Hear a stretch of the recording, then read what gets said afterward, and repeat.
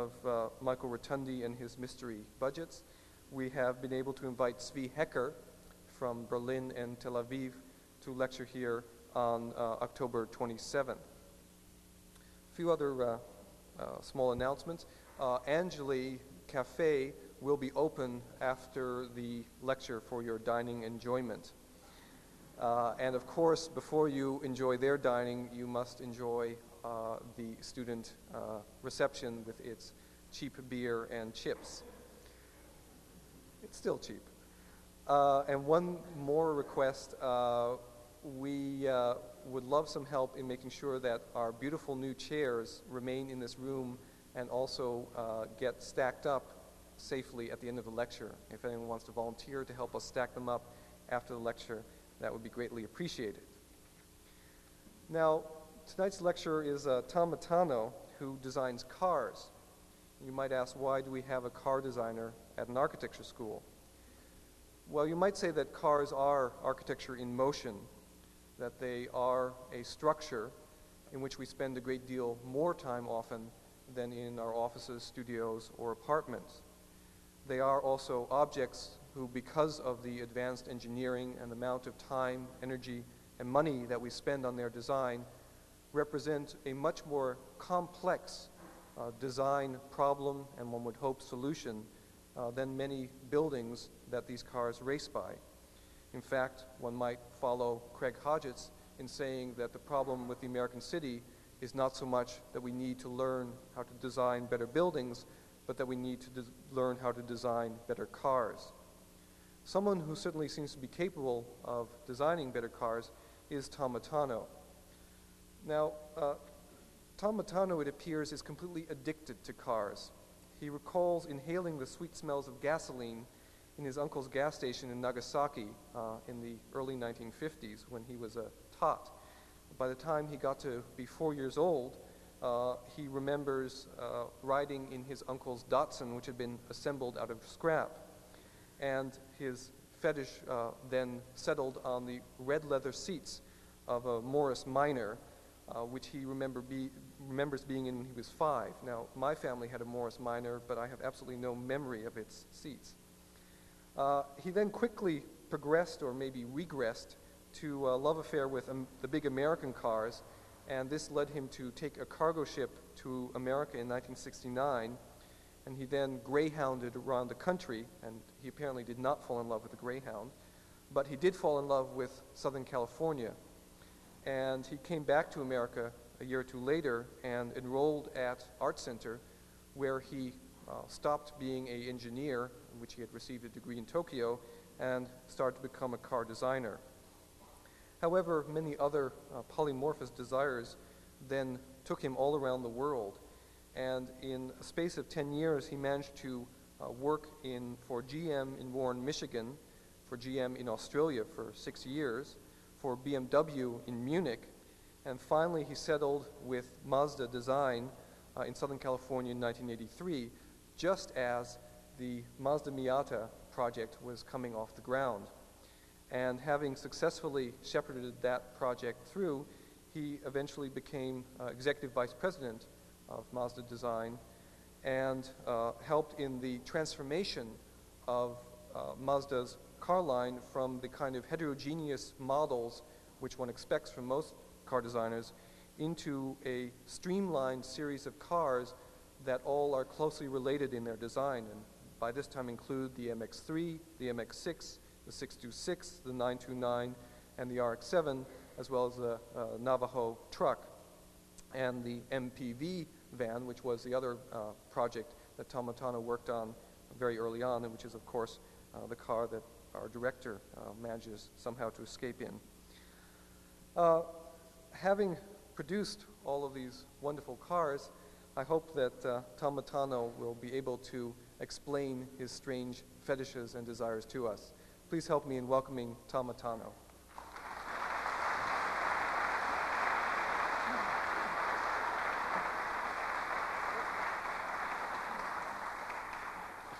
Somebody took my script, but I'll go without it. Is that one? Okay.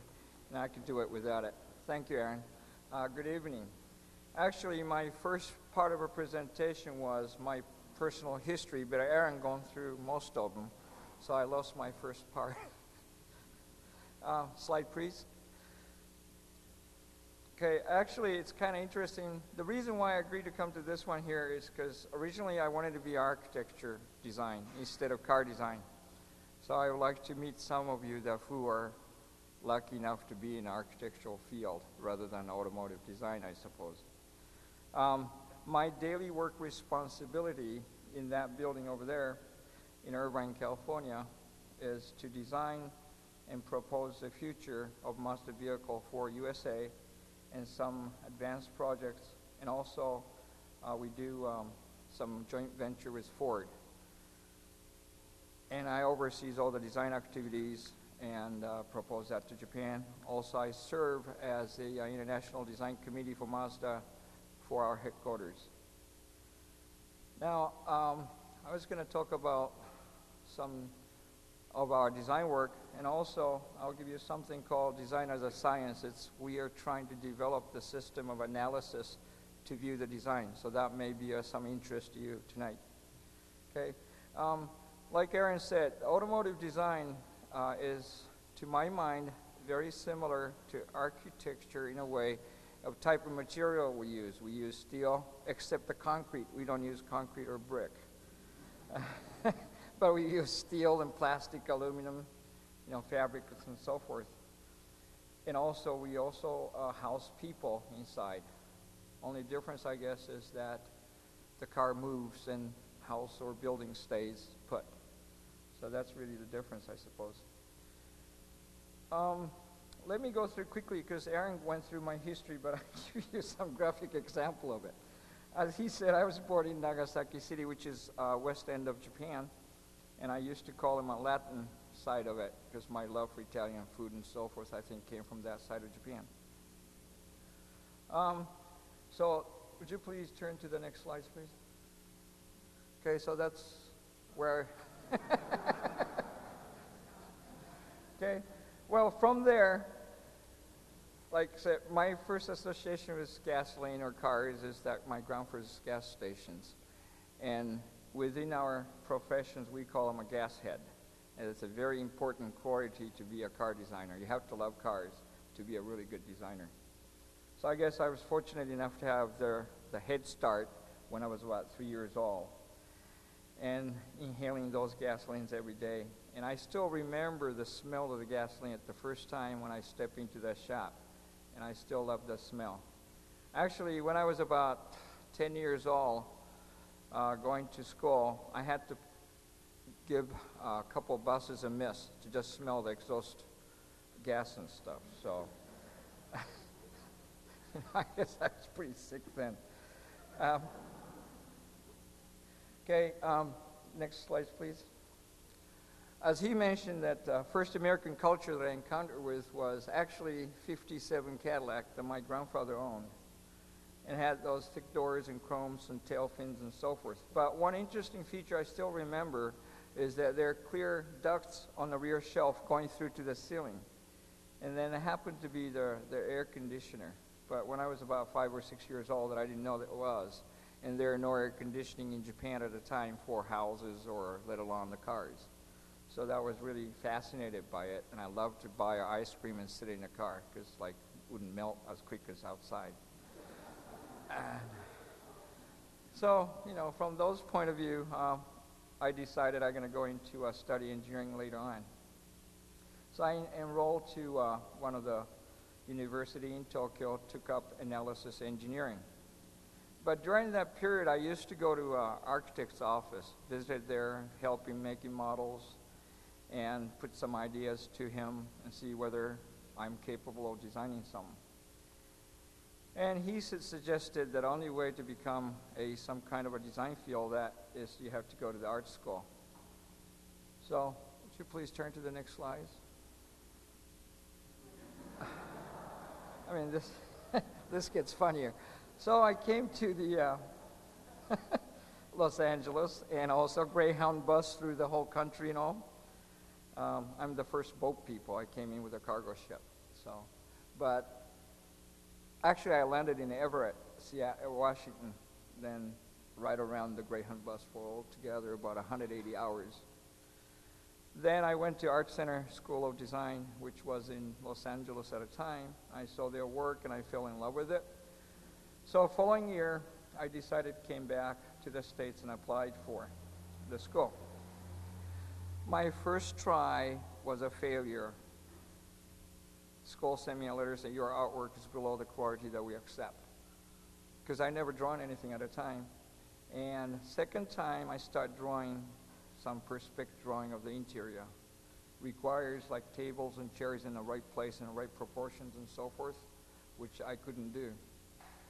So I decided to draw cars, because I've been doodling cars all along in my life up till then. So I drew cars, and fortunate enough I was accepted to the Art Center as a transportation design major. Could you turn the next slides, please? Okay. And upon graduation, I got a job offer from General Motors design staff in Detroit. So I moved to Detroit, spent a year and a half or so. That was 1974, the first energy crisis. So economy was pretty bad, and so many designers been laid off from like Ford and Chrysler. So I couldn't renew my work permit to stay on. So then, would you please turn to the next slide? Then GM decided I should work in Australia. So I went to Australia. Yeah, every time I move, it's kind of drastic. 4,000 or 5,000 miles at a time. And I spent 6.5 years over there. And Australia is an interesting place to live, but as a leading edge technologies and so forth, we are fell behind. So I felt like being in Australia too long is like you were left behind in automotive scene. So I decided to look for another place to work, and I picked Europe as the next destination. Since I cross around, half one side of the world, so I should go to the extreme end of the world. Turn the slides, please. So I went to that end of the map, and I went to Europe. The reason I chose the BMW was because I've been working with the American School of Design at GM.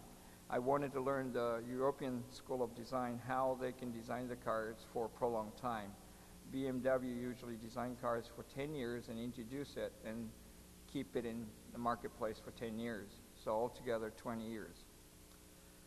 It's a really long time. My work at BMW was a 3 Series BMW just introduced about a year and a half ago, which I worked on in 1982. So it's a 10-year deal. But after a while, I realized that being in BMW is that you're stuck with one car for 10 years, and then you stay on in charge of that car until the car replaced by another one 20 years later. And of course, BMW has 3 or 4 sedan series and 1 or 2 coupes, but that's about all I can design. And lucky that I could get 2 or 3 works done within my career of 25 years or so. So I decided that's not really what I wanted to do.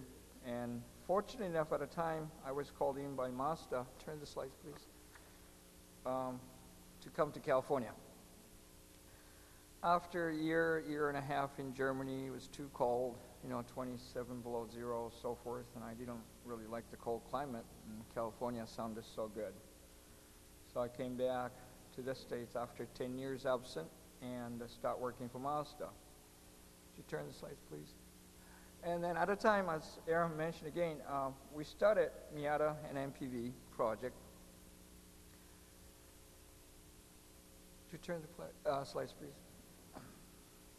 And then as he mentioned again, see, he took all the statement out here.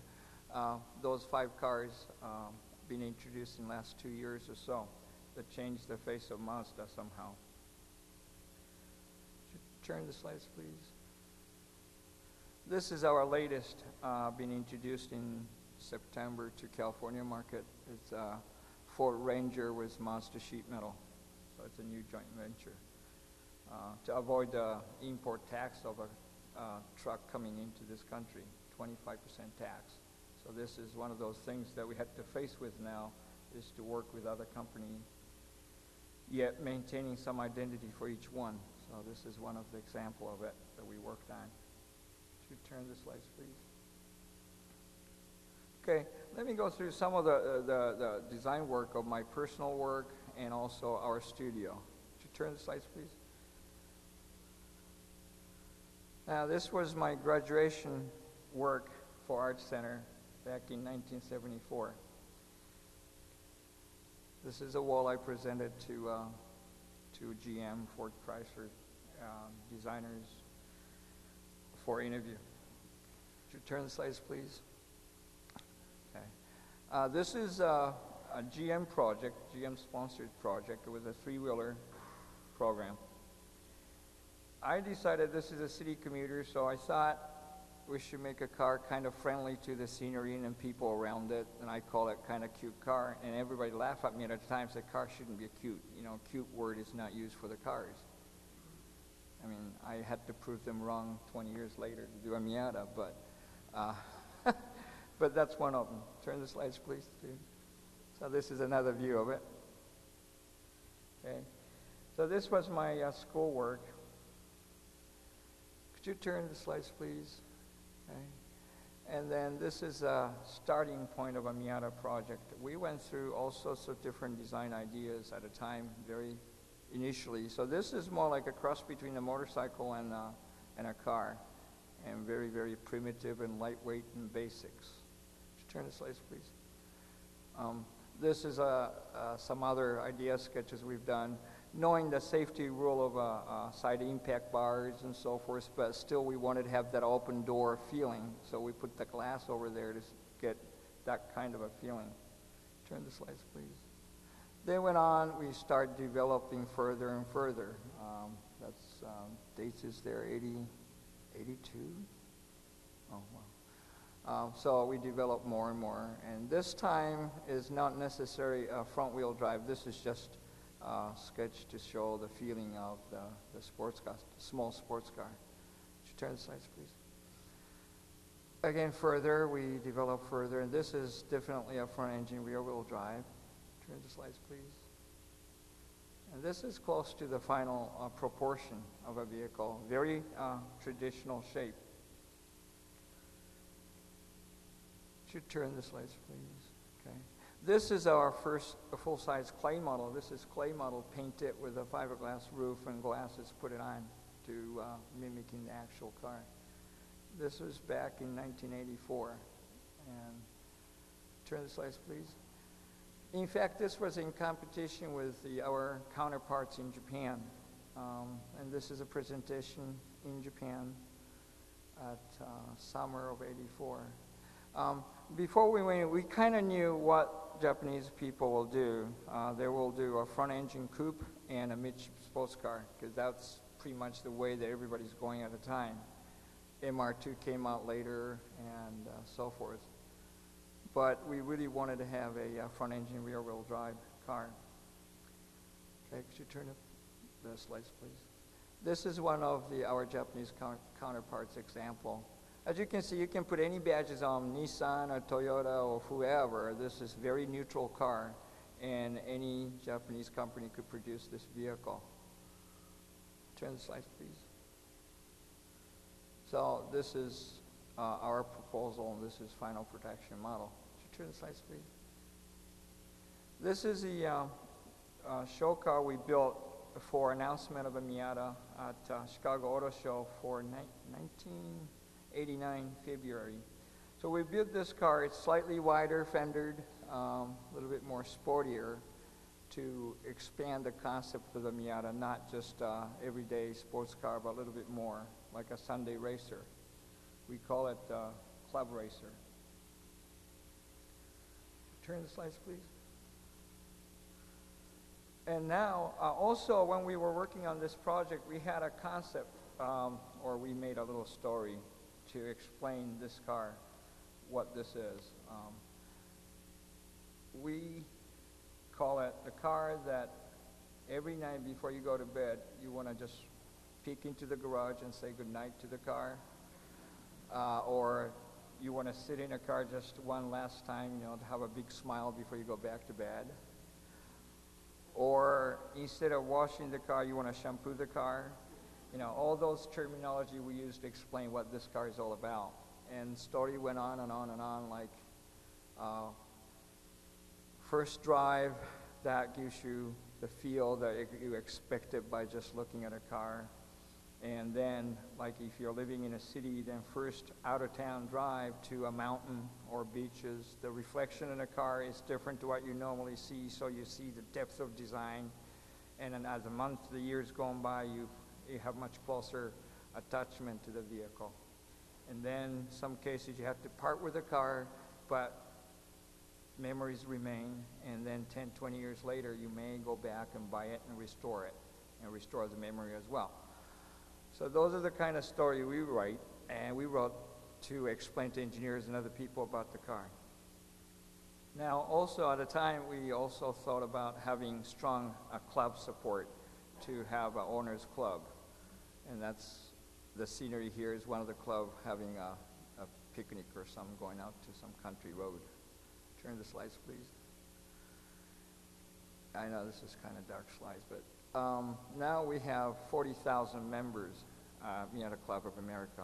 And within 4 years, one of the single largest one-make car club in the world.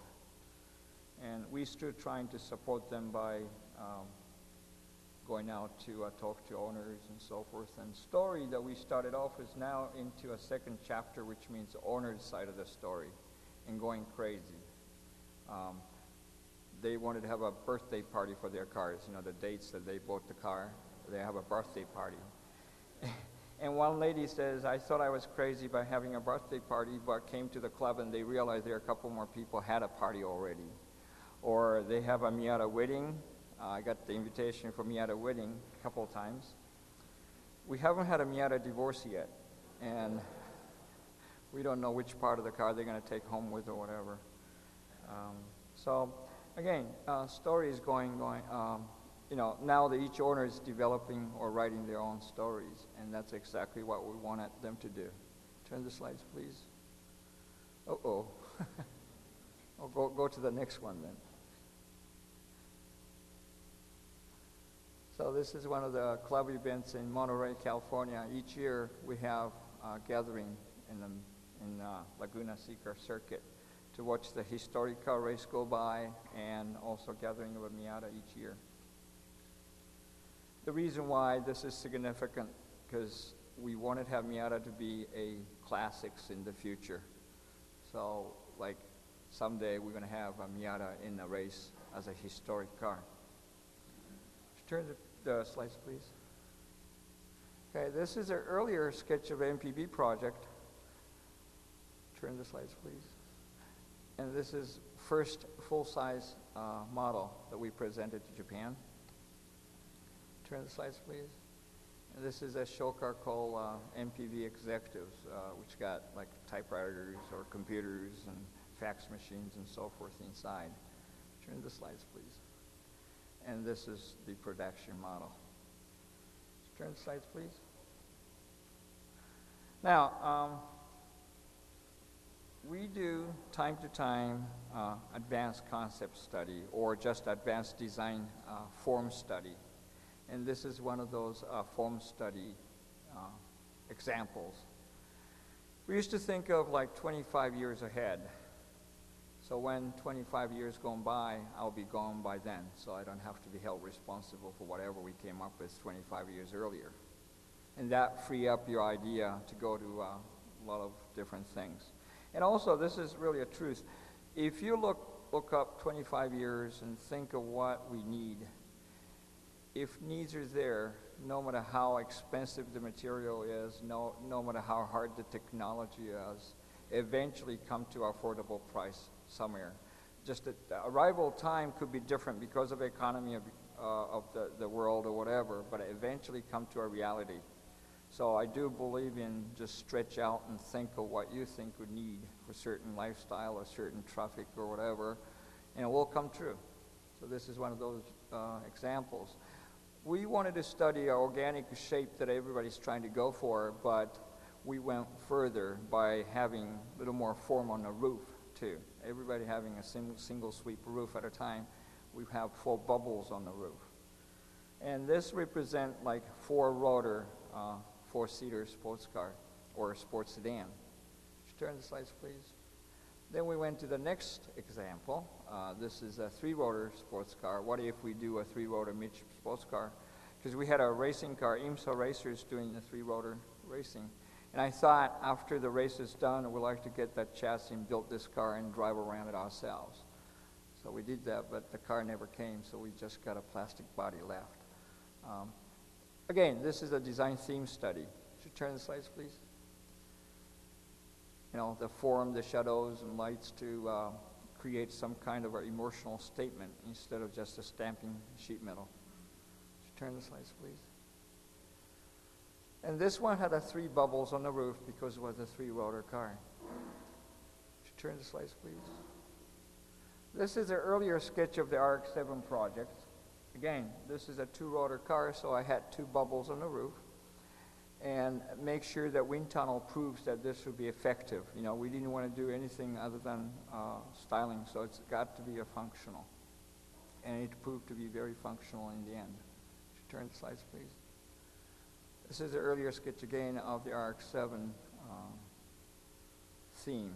And we wanted to keep a very, very nimble, light, agile sports car instead of those luxury GT coupes. So this is one of the direction we took. And bubbles are imminent again. Turn the slides, please. So we built the 5th scale model in a foreground from that sketch, and a background is a first generation. So this particular direction, we tried to chase the initial ARC-7 theme, modernize it, and carry on to the next century. Turn the slides, please. Okay, again, this is the rear end to have that lighter, more sports car look. Turn the slides, please. And this is the rear end of the vehicle with 1st and 2nd generation ARC-7. Okay, could you turn the slides, please? This is another idea. This is Mr. Chin, another designer we have. He went from 2nd generation and think of a 3rd. So this is more like a little more ground touring coupe type of direction. Turn the slides, please. And we built the model according to that sketch, and this is comparing with the 2nd generation. We tested the wind tunnel. That rear end is not really effective in a tunnel. So turn the slides, please. So we got compromise of somewhat like first idea and this second idea together and tested the tunnel and everything, and this happened to be very, very good in a wind tunnel also. So this was the initial direction chosen for next stage, which is a full-size clay. Turn the slides, please. This is one of the interior example. This is Mr. Chin's airbrush of the interior. When we did the ARC-7 interior, we started off with a different concept.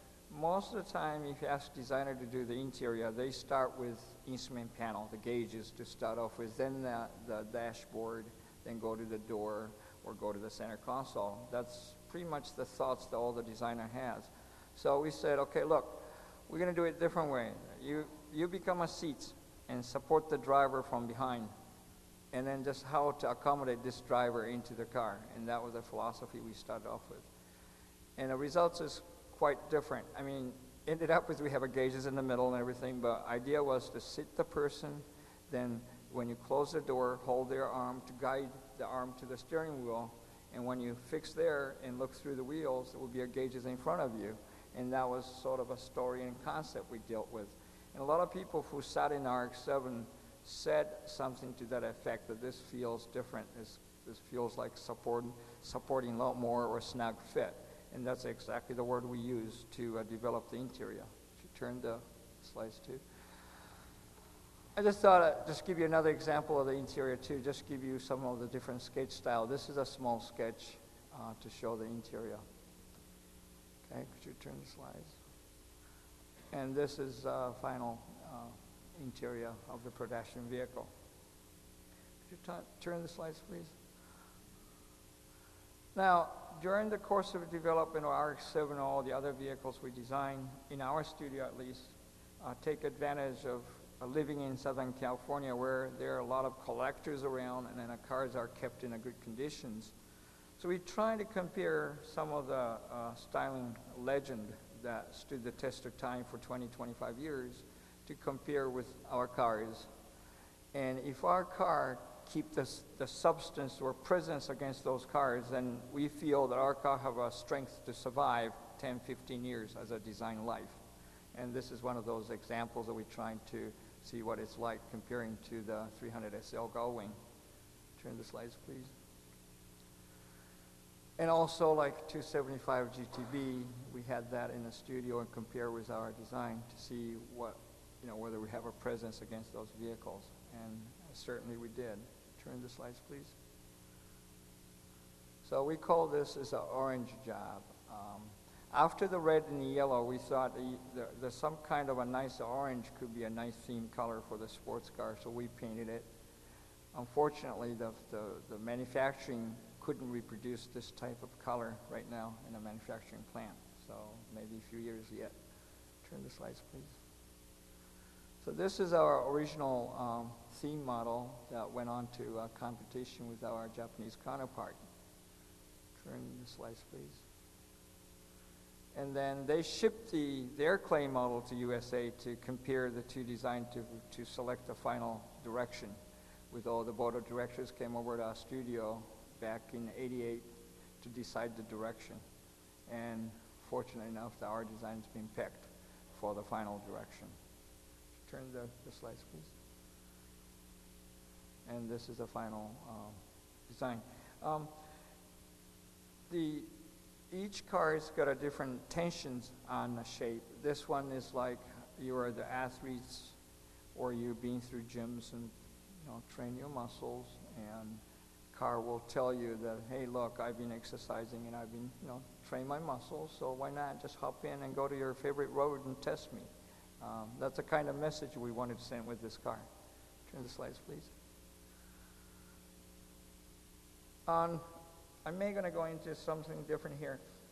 Also, those 5 cars we designed, important part of our theory was to depart from typical Japanese ink, so-called Japanese design that cannot differentiate between Toyota, Nissan, or Mazda. We wanted to have a Mazda identity. So one of the major part of it is that we wanted to create more emotional statement on the vehicles compared to some others. Turn the slides, please. Okay, that's one of the final production also. Could you turn the slides, please? I'll show you some. Okay, now, this is another example. This is MX-6 Coupe, the first full-size model we shipped to Japan, okay? We have ongoing communication between Japanese studio and ourselves, and we have to understand how they react to our proposals. We found it out that they don't like kind of a fat or the large radii and so forth. They like more sharper edges and stuff. So turn to the next slide. I'll show you some example.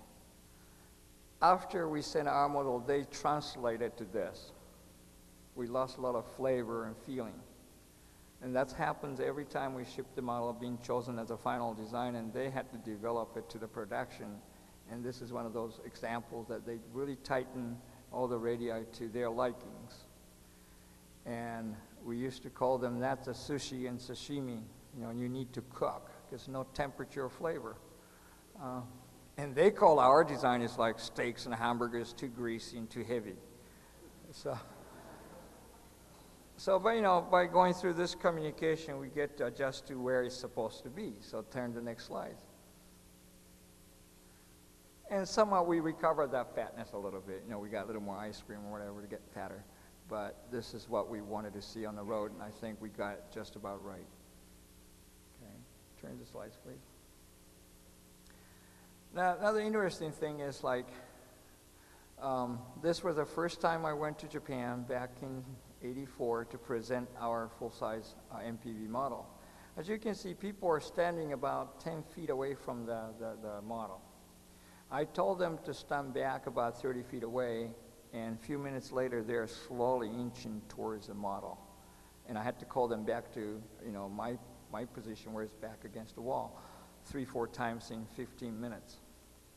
Then I realized what it was. They're comfortable looking at our cars 10 feet away because that's the normal environment they live in. And I'm sort of uncomfortable close to the car because my environment is 30, 40 feet away.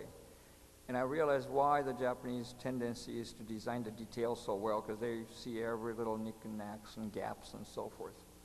And we'd rather have a car with more dynamic statement overall. So that's just environmental, where we live in, it's a big difference.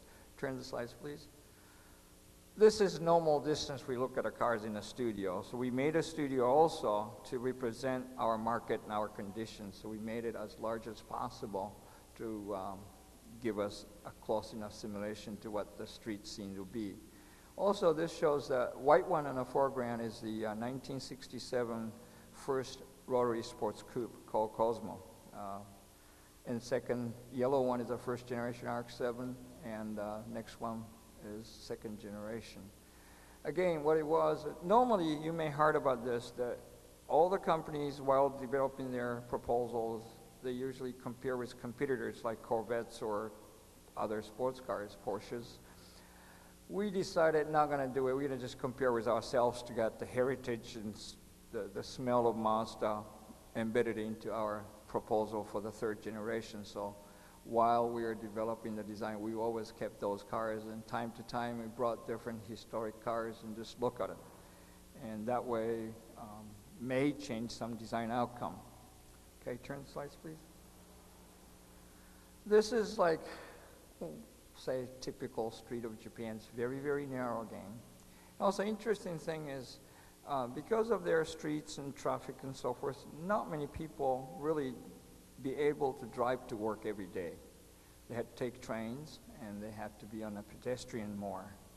So they tend to look at the front end of the vehicle more, okay, because of that reasons. Turn the slides, please. And also, because traffic is kind of heavy, so instead of head in to park, they usually put the rear end first into the parking space. So that way, when you come out of the parking, at least you got all the clear visibility to get out safely. Again, that's just the way the living situation is different. Turn the slides, please. Okay, like this is America. That's how you see in the suburbs, and you see a rear end of the car more. Turn the slides again. And like a shopping mall, the parking lot, when you walk out, you see the rear end again. So what we did was, to make Mazda identifiable, we spent more time designing rear end than a front end, because our counterpart in Japan spent more time designing front end. So differentiate ourselves from other Japanese designs, we're trying to force our design direction, spending a little more time, and make sure that our rear ends are more memorable. I know I got into trouble with this many, many times when I said that, but really, if you make sense, if you get out of the door of your house, 80% of the time you're behind the wheel looking at the rear end of the car. You rarely really see the front end of the car unless you stop and get out of the car and walk around. So it makes more sense scientifically to make rear end more noticeable than other cars, and I think we have identity on its own. So as you may see, this car, MX-6, Miata, all have a distinctive rear end compared to most of common Japanese vehicles. Turn the slides, please. And that's about right. Okay, so if you have any questions, I go into the second part. Is slightly different, it goes. All right? Quiet.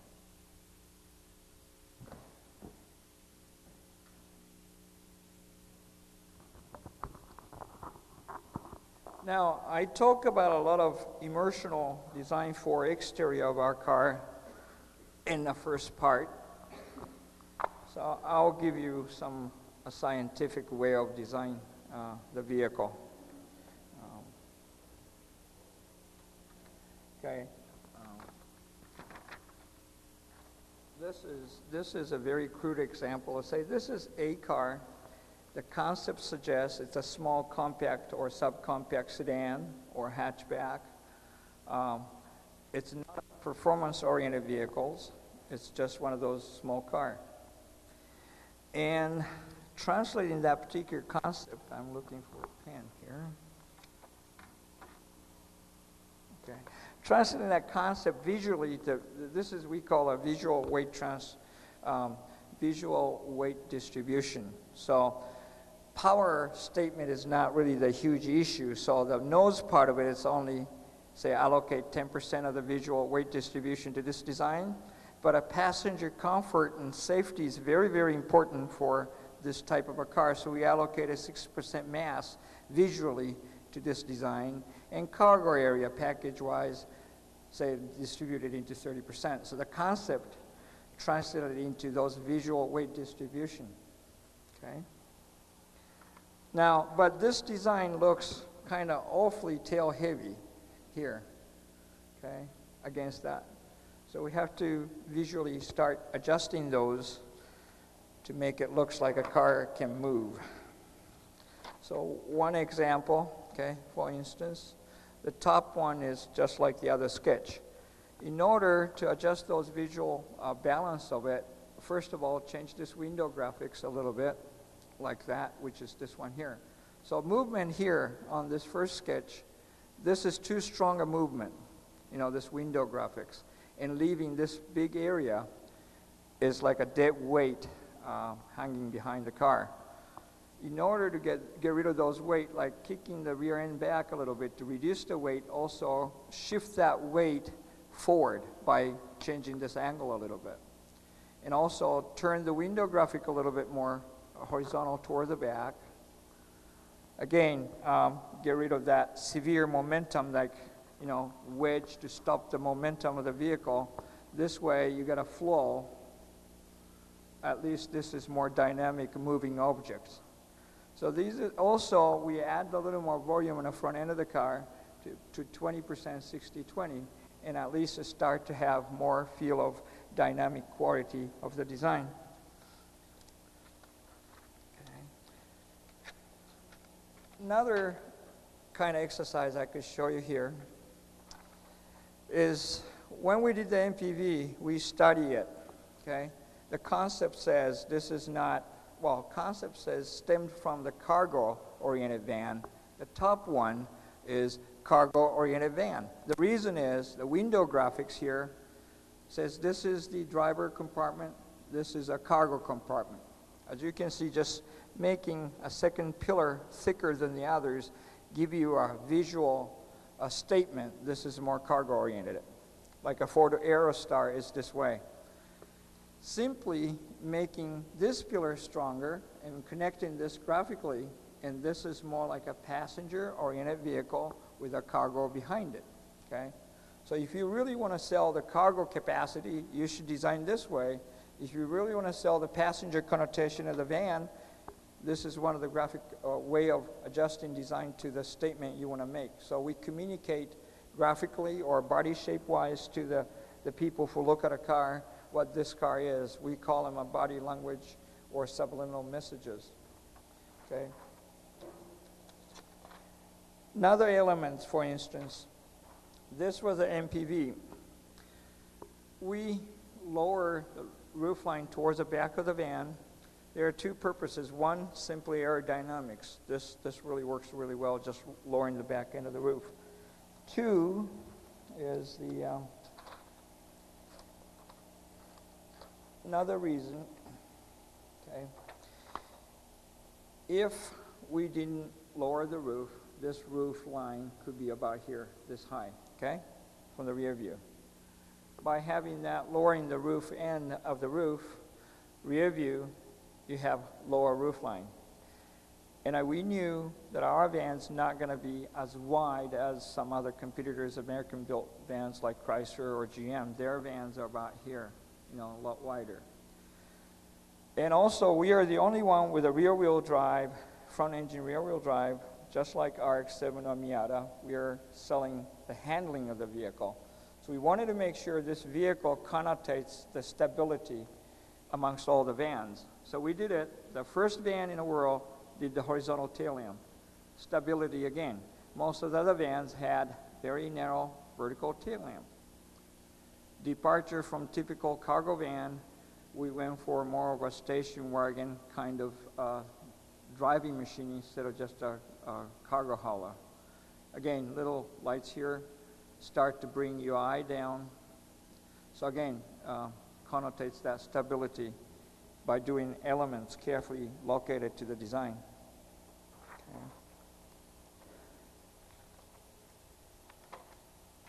Okay, next one is a Chrysler minivan. This is a second generation. As you can see, the lights are such, but this time they made those lights shorter. It used to be this tall, okay? First generation was that tall a tail lamp. And rear bumper really sit on the bottom like this. And window was much smaller. You know, rear window was about this, okay? Now, although this design, the second generation, modernized the design, but I think lost little bit on that proportioning. First one was very stable because all the elements are very simple elements, you know, that kind of a shape. And the bottom had a bumper. It's really a settling look. Second generation start kicking the bumper up high like this. Also made a window heavier, bigger. So this to me, slowly but surely sending a message, this could tip over because top heavy. The weight distribution is wrong. I think slowly sending a message that this is not as stable as the first generation, even though it's look modern. Another example. Am I going okay? I mean, you can follow? Okay. This is the GM APV series of vans. During the day, this van did everything right, okay? Window graphics, nice horizontal theme, nothing up high, everything really low. So it's, you know, weight distribution is nice. And also it's kind of a short and wide vehicle, so it's really nice proportion. However, in the evening, thing changes, okay? This is kind of example of a nighttime. If you follow one of those vans in the nighttime, you see all those tail lamp lit up here and there, making it really annoying narrow angle between the two tail lamps at the nighttime. And when you put the brakes or some, these lit up, making weight distribution so high, changes the characteristics of the vehicle day and night. Okay, so these are the type of exercise we call visual weight distribution and message. Okay, another interesting thing I found when I had this vehicle in the studio. This is a rear end of the Ferrari 275. I remember this car to be very muscular and powerful looking thing. But in the inside of the studio, this didn't have that kind of a flexible muscle at all. What it was like you were encased in this kind of a box. The pressure, atmospheric pressure within the box is not as much as the outdoor. So when this was placed in indoor, the pressure from within the body to support the pressure outside is not visible indoor, okay? But as soon as we push the vehicle to the outside, okay, then all of a sudden this whole atmospheric pressure is acting against this body shape, and all this tension on the skin start to resist against outdoor, you know, pressure. And again, that muscle came back. I mean, night and day, when just push it out, this happens. And I realized there is some science in this.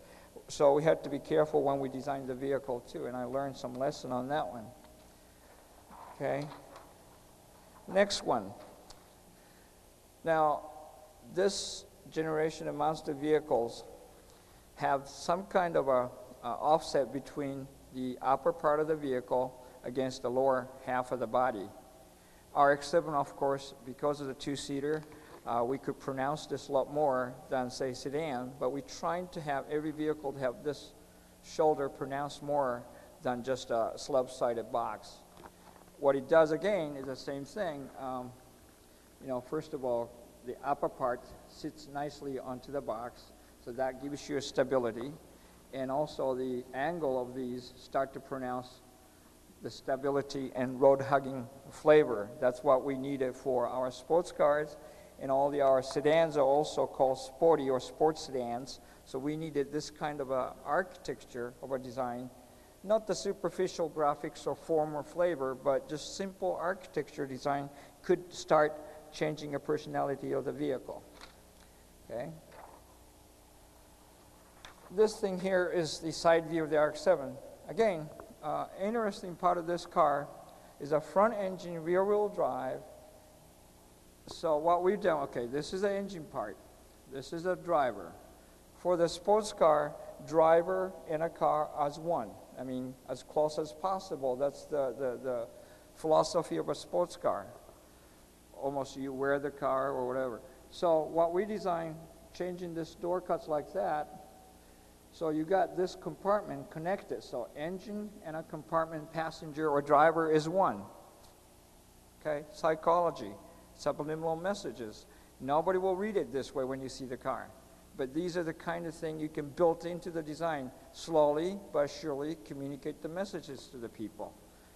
And also, because this is rear wheel drive, most of the weight of the vehicle should be on a driving wheel. So by doing this, okay, the movement of the inertia of the weight nicely sits on top of this rear wheel. So again, not only front engine and drivers are one, but it weights on the driving wheel. So that really suggests this is a rear wheel drive car. Now, evidently, I found that Aaron has a prelude. I hope I'm not going to offend him here. Okay? Now, this side of the tail lamp is the actual car's tail lamp. When I saw this vehicle, for the same principle, what we've been talking about, this is two pointy angle, and this, and both sides makes it that very uncomfortable triangle for the proportion of the vehicle. It makes your eye goes higher and higher. Never put your eye down here. The license plate is high up. If they have a license plate down below, then I start to move this way, so settle the gravity down better. Now, this side, I modify a little bit on the tail lamp on the left-hand side, round it off, okay? Here, round this corner. Now, what this does, I start to follow the form, okay, this way. Just turning the radii a little bit larger than what it is. And it then become upper, sits on top, and make it much steadier design. So just after all the graphics and body structures are done, you can adjust those little minute radii, and still you can refine and fine-tune the design messages from the shape to the people who look at a vehicle. Okay. Another example. You are all familiar with Chevy full-size truck. Okay. Now you also know a vehicle called step side. Is that what you call it? Okay. This is a step side. Okay. Right. Older step side wasn't this way, but because today's modern age of cost cutting, they have to use same tail lamp and somewhat of a same stamping on a corner, so making a box narrower, but also tail lamp went inside as well, makes this rear end quite uncomfortable to the rest of the vehicle. It's too narrow for the mass of the vehicle. It makes this one not stable and very, very uncomfortable to watch following the rear of this truck on a freeway. Okay? So if they would know this and cost wasn't the issue, they could have done this. Okay? Keep the tail lamp further out like older step side was. Older step side had a little Chevy lamp on this part here. Keep the eye further apart, making it all stable. Okay. So again, knowing those elements, carefully placing and balancing it, you can change the feeling of a car quite a bit, or send the basic messages through the body languages, and subliminal messages too. Okay. Then after I discover all those theories and methodologies to analyze the design, the first time I came to the States back in 1969, the Volkswagen Beetle was very, very popular. Yet all the American cars at the time are as low as about that height, and as wide as, twice as wide as this one. But it was so popular, I said, why the Beetle was so popular, yet that tall, skinny car, narrow car and tall. And I look at it carefully, I realized what it was. This triangular element here, okay? Keep your eye down, right? And this fender here, supporting that weight in the middle, like that. So it's, even though tall vehicle, but nicely distributed the weight. Then put the bumper here, and then place tail lamps and all this nice, well-balanced manner. So even though it's a tall vehicle, people didn't think this is unstable or easy to roll or turn, because all the visual message you are correct on this vehicle to give you the psychology of safety and everything, okay? So, again, it's interesting to analyze design, and this is not really my profession, but whenever I look at a floor plan of the house or building, if the angle and a layout and proportioning is wrong, I believe that when you sit, inside of that room, should be very, very uncomfortable. Got to be a nice proportion, well-balanced way to be comfortable inside. Now, I do it on the other way. We designed the car from inside out in a way. Instead of looking into the car, we are coming from inside of the car to start to communicate to the people who are looking onto the car. And that's a new slight twist of psychology, but seems to work better for us to communicate our messages. Okay? Thank you.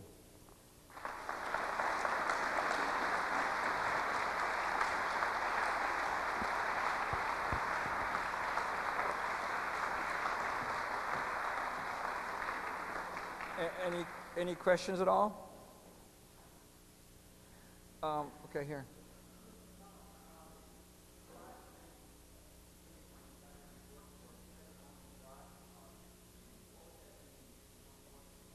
I couldn't hear the second part of the question. Uh-huh.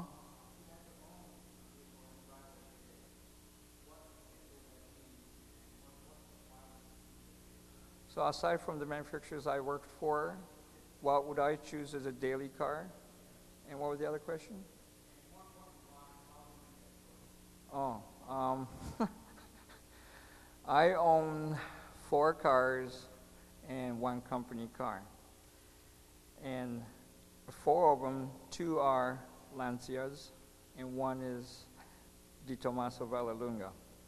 And another one is Miata, all 2-seaters. Just by choice. I think I like the low center of gravity of seating. I can't drive the car with high up like the vans or a sports utility. I get kind of headache and stuff because the center of gravity is too high. And I kind of like a smaller car too, because I guess where I grew up, I never really associated with huge muscle cars of American V8s and 7-liter, 8-liter V8s and so. So I always liked the smaller motor, high rev motor. So that's kind of a preference too. But every time I had a chance to own or order the car as a company car, I always tried to do the different things. Like first time I bought the car was just a simple 4-cylinder sedan. When I came to the States, I bought Fiat A50 Spider, which is a rear-engined convertible sports car. And after that, I bought the X19. Again, it's a midship, detachable top sports car. And then the third car was a Chevy Vega wagon, because I wanted to know what the wagon's like, just to see what it's like. Ended up helping all the friends moving and stuff. And then, after that, I went to Australia, so I had a chance to drive a V8, 5-liter V8 sedan, size of our 626, but a 5-liter V8. That was quite a spectacular car, but after 6 months, I didn't have any tread left on the front wheel, so it was a front-heavy car. Then I drove many different cars at that time, and then I went to Germany. I bought Audi Quattro Coupe, which is a 4-wheel drive, the first high-speed full-time 4-wheel drive, 5-cylinder, and a turbo. So I wanted to try those, so I bought that one for a while when I was in Germany. When I came to Mazda, I wanted to go back to the little sports car, you know, the two-seater convertible. There were none. And all the guys in the studio talked about it. I said, well, let's do one and propose to Japan, see whether we can make it or not. That was the Miata. So the motive of proposing Miata is more selfish than anything else in a way, that we couldn't afford any other car that we want, like a Ferrari. The others are too expensive. So we wanted to make an affordable car. And we thought a lot of more people will be coming to agree to us. So that was the reason why. Again, so every time I buy cars and stuff, all different reasons for that. And next would be V12 or flat six. V12 is very, very expensive cars, only Ferraris and Jaguars and so forth. And a flat six, of course, would be a Porsche 911. You know, technically different vehicle. Right now, you know, I don't really know. New cars for daily usage that our MX-6 is pretty good, and sports car, the RX-7 is pretty good. I mean, I'm not doing a commercial, but you know, feels pretty good.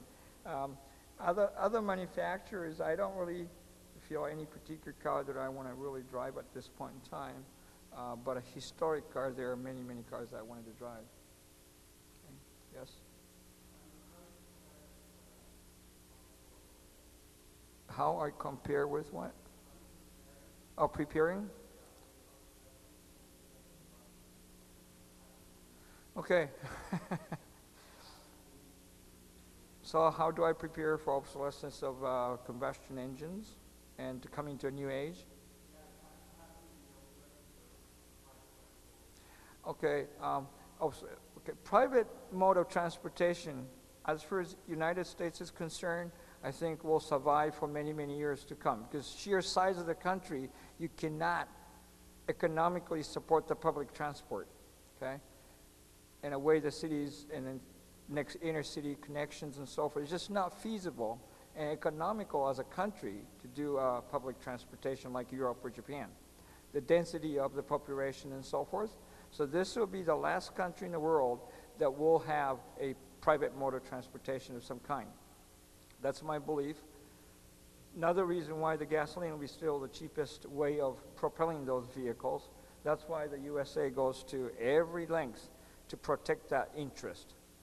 Okay, I mean really, because of that. Okay, if U.S. loses control of gasoline, the vulnerability of the country, that's one of the reasons why, although U.S. may have enough reserve, but still wanted to protect that throughout the world. Because of the same reason. That's the most economical way of organizing the country. Okay? Now, I had a very difficult time thinking about myself designing an electric car. And I never had a heart designing it. I love those cars and start analyzing why I love designing gasoline engines cars, other than besides that I got a gas head from when I was 3. You know, I had to convince myself, because there a day comes for me to design an electric car. And I analyzed it.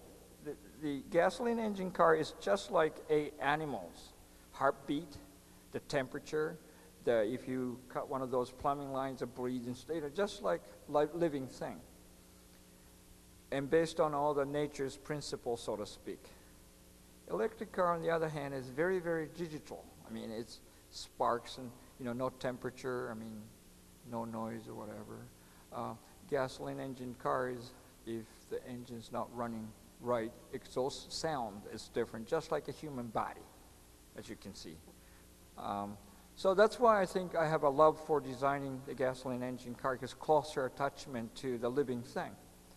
And I think a lot of people feel the same way. A lot of people name their cars with their names, you know, pet names and so forth.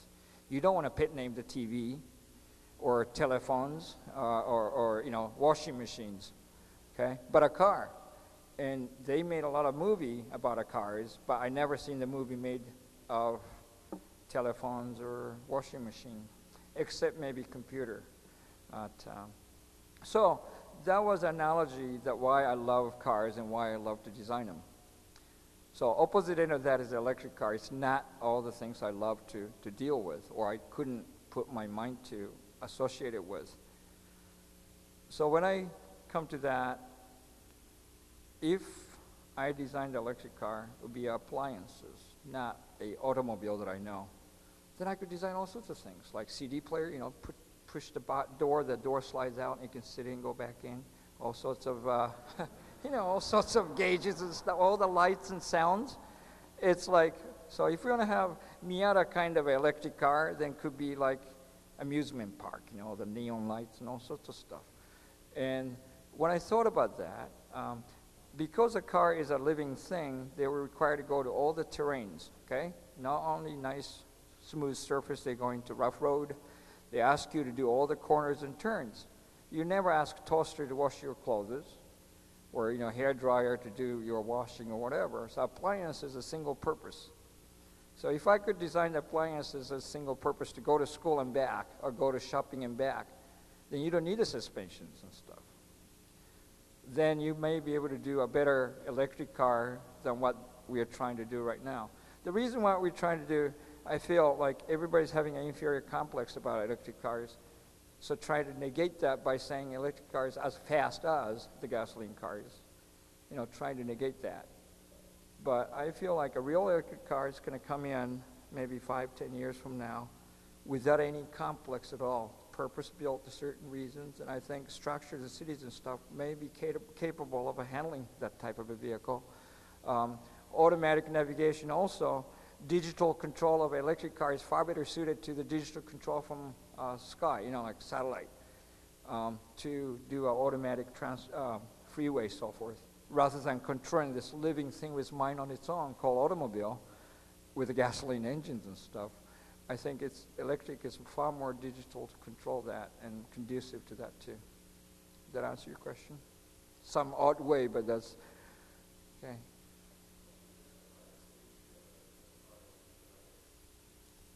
Safety? Okay, well,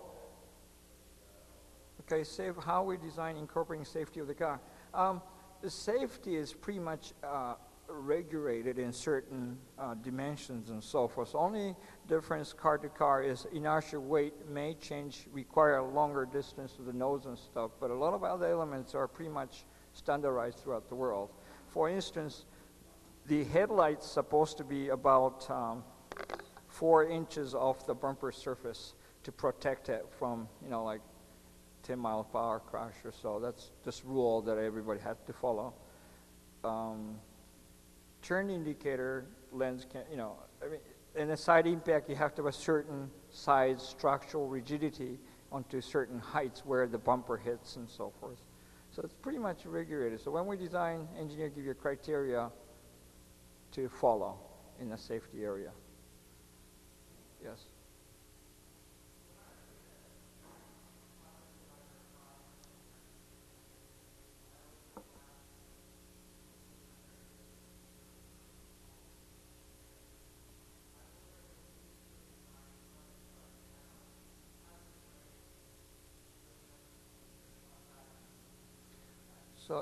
So if you're looking into the future 20, 30 years ahead, what would that be, or what I think, or how? Well, like I said, 25 years to 30 years is an easy one because you don't have to be held responsible for by the time it happens. But joke aside, no, simple, as long as people lives, user of the vehicle or product is a human, then human needs has to be answered in any given time, either today or 100 years ago or 200 years from now.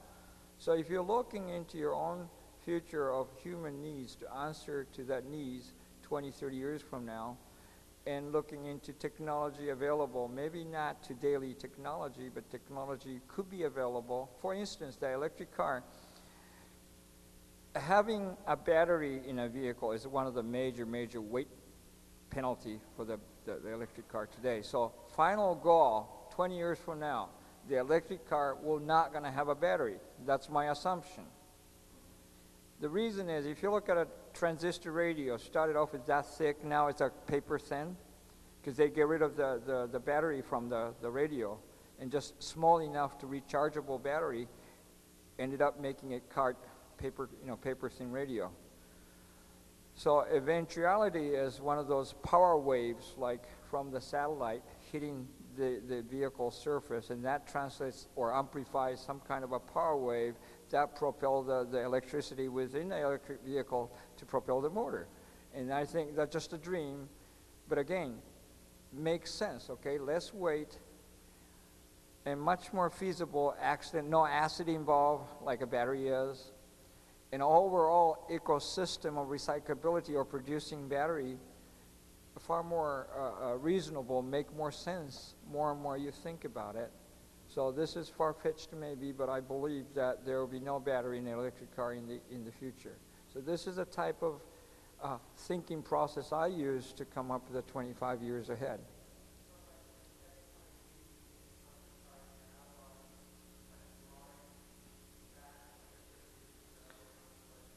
Aesthetic-wise,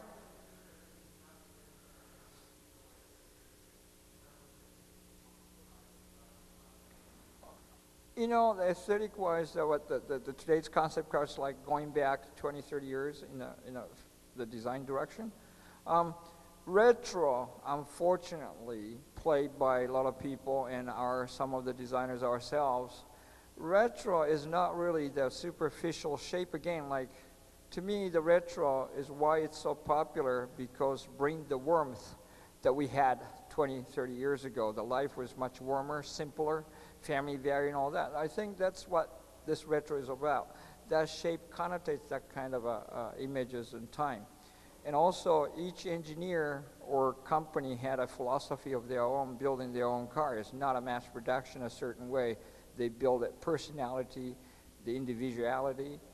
And I think retro really represent not just the superficial design directions, but also the time and flavor that we had in the past that needed today or next 5 to 10 years. We would like to have the peace and warmth and innocent kind of future, for hoping for the future to be better.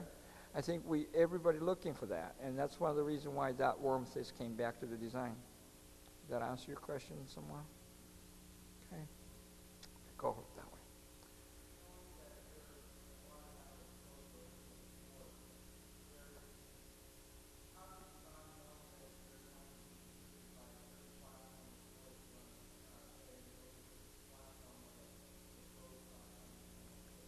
Okay, so how we design the car, knowing the constraints working between Ford and Mazda. Okay, Probe was designed in Japan, right next to, they have a studio of their Ford's own studio within the Mazda building in Hiroshima, Japan. They share engineering, so Mazda engineers develop those vehicles. So Ford may want to do their own concept vehicle within the guidelines dimensionally by Mazda engineers. Same time, Mazda designer team will do their proposals and start to look at two proposals and trying to commonize as much as we can within the sheet metal, within the invisible mechanism of it. But the sheet metal exterior appearance is all different. They're built under the same floor pan and all the same constraints, yet exercise totally different. Okay, that's the Probe and MX-6. And truck's case, the Ranger's case, we came on a program later, so we didn't have a chance to propose what we'd like to see as a future truck. But we had to live with what Ford done so far, then we had to take that to make a Mazda identity. So it's a slightly different way.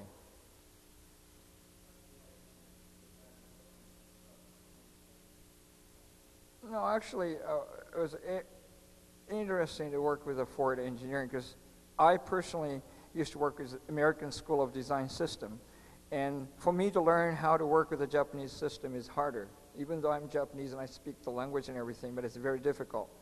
But working with the Ford is a lot easier because I know the system, how it works. And design-wise, I think, we had a lot more sheet metal to change, like all the hood and fenders and cargo area except the doors and glasses. So, and when you see the real car side by side, when truck hits the road and compare the two, you will see the difference between the two. Yes.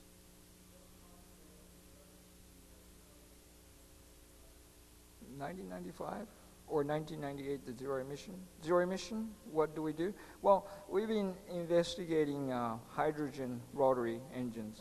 We've been presenting a couple show cars, and that's one of the directions, because evidently the rotary engine principle works really well with the hydrogen power. So it's working really well. I drove one in Japan a couple months ago, and feels just like any other, and all you can get out of it is just the water. I used to tease them, they should have a little faucet at the back of the car so you can drink the water or whatever. You know, identifying the hydrogen.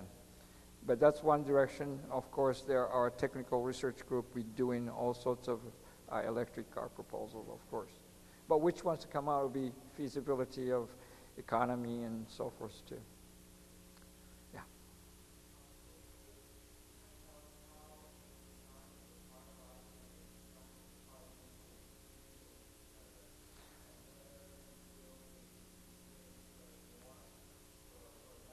Okay.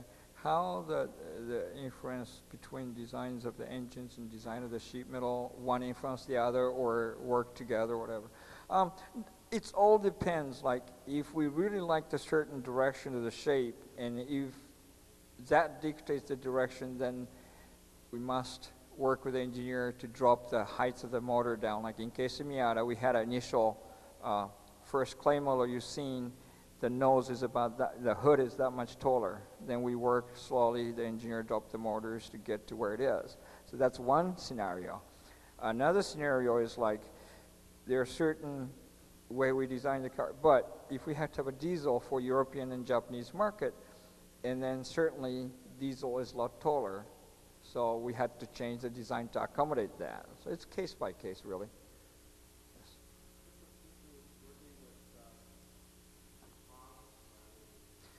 Okay, composite rather than sheet metal. A lot of people misled that composite answers all the questions you may have, the weights and recyclability and so forth. But major thing is how to build the vehicles, the manufacturing plant, the manufacturing line.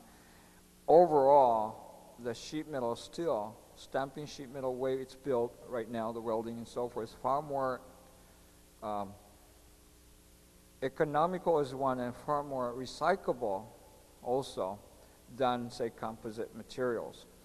And overall energy usage too. So total ecosystem, I mean, sheet metal is not that bad at all. Although the other one sounded better and sounds newer and higher technology, but it's not necessarily so. Until time comes, maybe there, you know, the other side may be far better, totally ecosystem, then that might be the case. Could I have a break?